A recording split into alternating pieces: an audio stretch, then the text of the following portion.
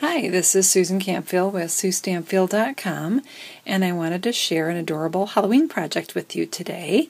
This cute little kitty is peeking out of our pumpkin box, and inside is a little rhesus pumpkin. So let me just show you how to make this cute little project. We're going to start with our pumpkin, so let's see how I made that. I used the circle framelits, and I cut a circle using the largest one, not that smooth, not the scallop. So the largest smooth pumpkin, and you want to cut out 2 of those. And then you're going to take your Simply Scoring tool, and you're going to score this about 3/4 of an inch from the end. So I see my circle is about 4 inches, so I'm going to go in 3/4. And it doesn't have to be exact, you just want it to be the same on each. So you're going to score it like so, and you'll do that on the other piece as well. So let's go in here. And then you can fold on that score line for each and use a piece of sticky strip to attach them, and that makes the outside of the pumpkin. Of course, we're going to want to send that through our embossing folder first, and that's the Beautifully Baroque embossing folder that I used for that.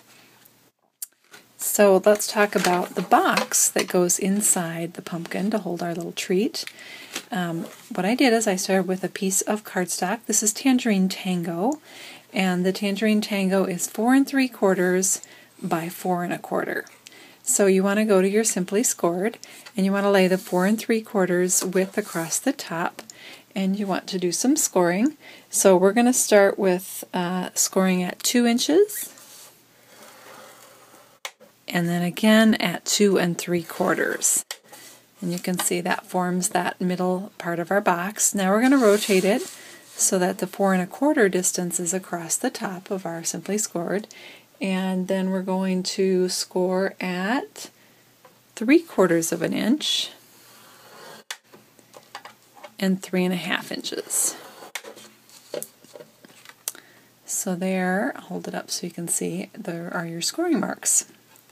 And we're just going to cut here, here, here, and here, and put our box together with sticky strip. So once we have that, we'll be attaching the box inside the 2 pumpkins that have been embossed, and that's going to form your pumpkin.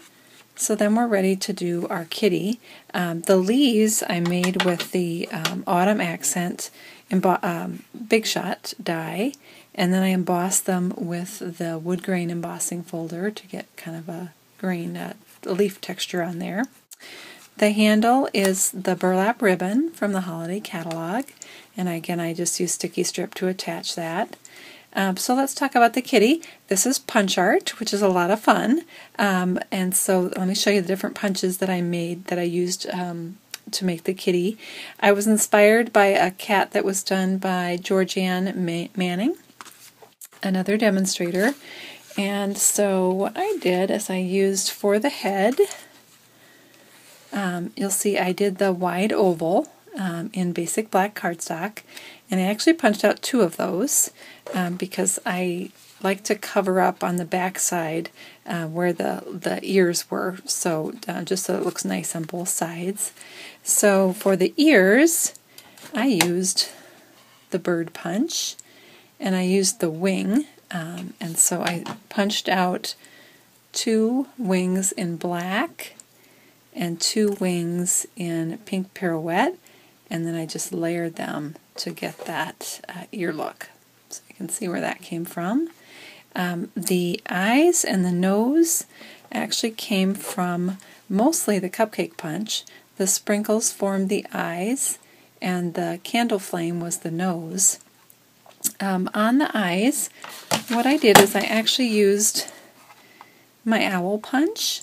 Now if you don't have the owl punch, you could certainly use a black marker to make the black pupils.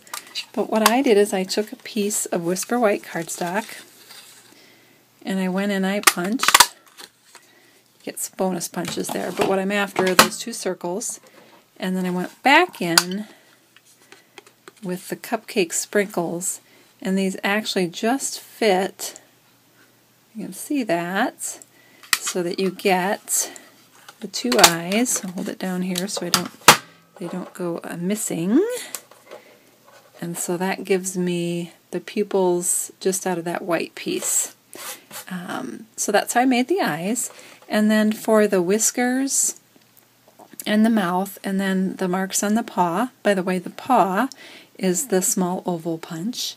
But I made the lines using the chalk marker that's in the holiday catalog.